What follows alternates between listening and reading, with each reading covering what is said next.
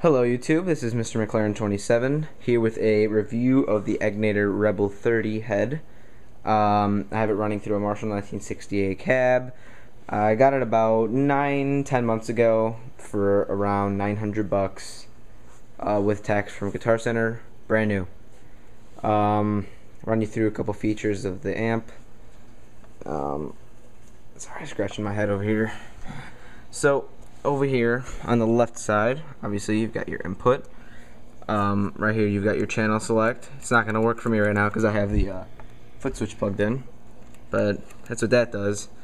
The foot switch comes included, by the way. That's a good thing.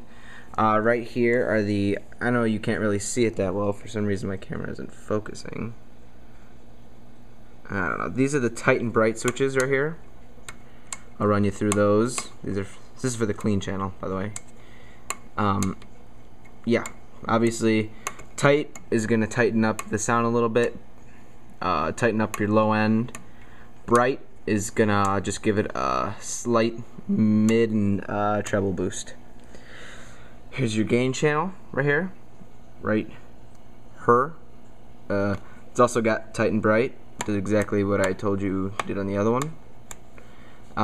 Gain knob, bass knob, mid knob, treble knob. Oh, by the way, clean channel only has volume, bass, treble. There's no mids or gain. Anyway, here, gain, bass, mids, treble. What I'm going to do for you guys, I'm just going to set everything to 12 o'clock besides the volume because I'm not stupid. This thing is loud.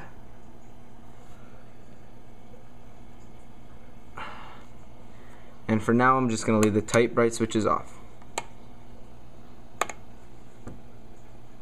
I'm also going to set the these are like little watt knobs or whatever. It tells you whether or not you want the channel to be at 1 to 30 watts. Basically, it doesn't really affect the volume that much, like at all. I don't know. It affects the tone more than that. I'm going to leave the tube mix straight up. Tube mix is the mix between the EL84 and the 6v6 tubes that it has inside. I'm just going to leave it. It doesn't go perfectly straight up. It goes a little bit right and a little bit left, so I'm just going to leave it here. It's the closest to center that you can get it. Alright. Alright guys, I'm going to start you off on the clean channel without reverb. I don't know if I said this earlier, but both reverbs on the back are set to 12 o'clock. So I mean, I'm not going to do anything special. Everything's set to 12 o'clock right now. But I'll show you what you can do. This is on the bridge pickup.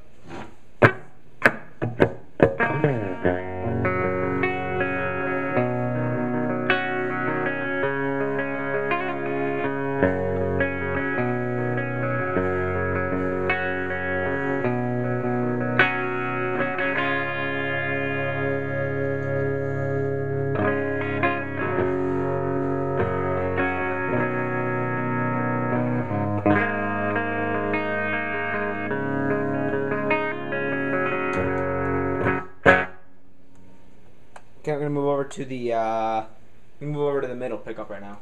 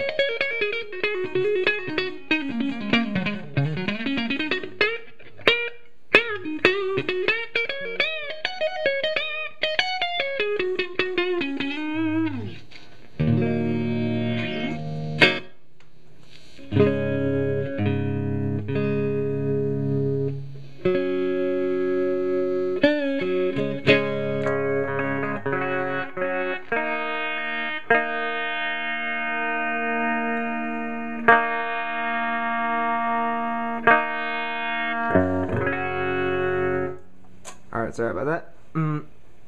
That was the clean channel. With the tight, bright switches off, what I'm going to do for you is engage the tight switch, put a little bit more for you on the bridge. So I'm going to, wait, let me turn it off real quick. This is without tight, with tight. Without,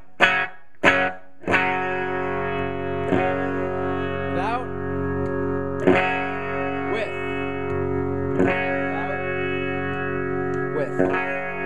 So it kind of cuts a little bit of that bass out.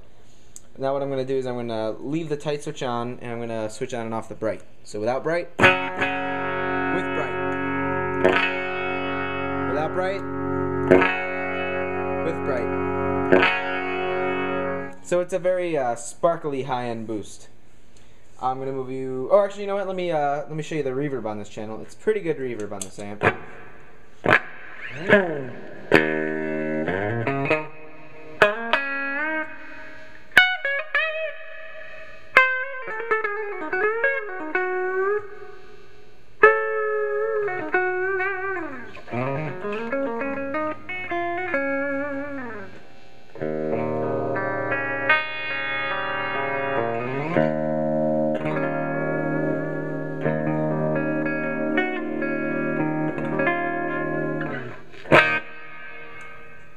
There you go. That's with the reverb on 12. I'll do a little surf drench for you guys. There you go.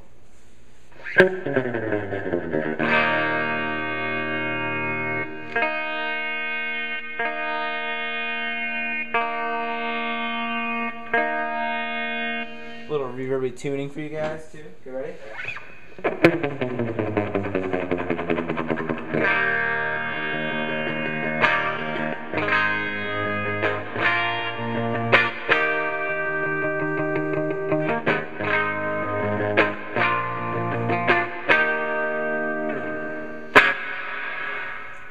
There you go. There's that for you.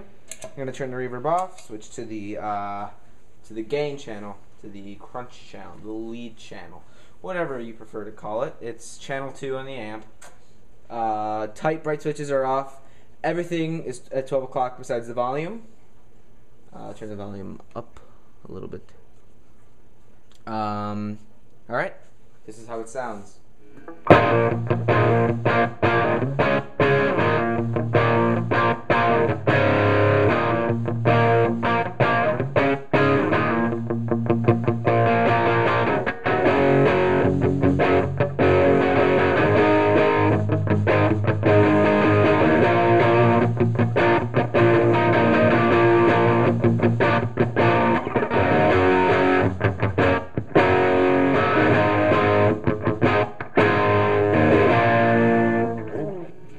Okay, that sounds pretty good, right?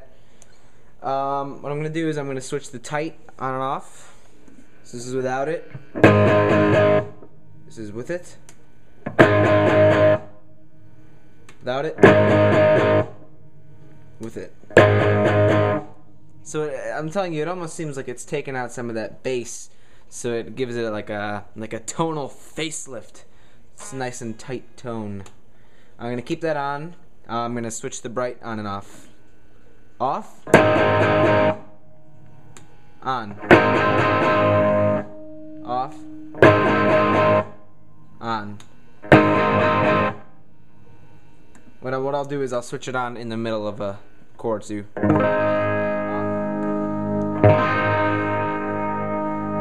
So it does give it a little bit of more shimmer. What I'm going to do is I'm going to increase the treble a little bit. Increase the mids, get that bass cranking for some for a little bit more high gain stuff. I'll put the gain right here. You can see where I'm putting it. Well, actually, no, maybe you can't. I don't know. Right now, it's probably at about, if it were labeled 1, 2, 3, 4, 5, 6, 7, 8, 9, 10, probably it'd be at about an 8 or a 7. This is where it's at.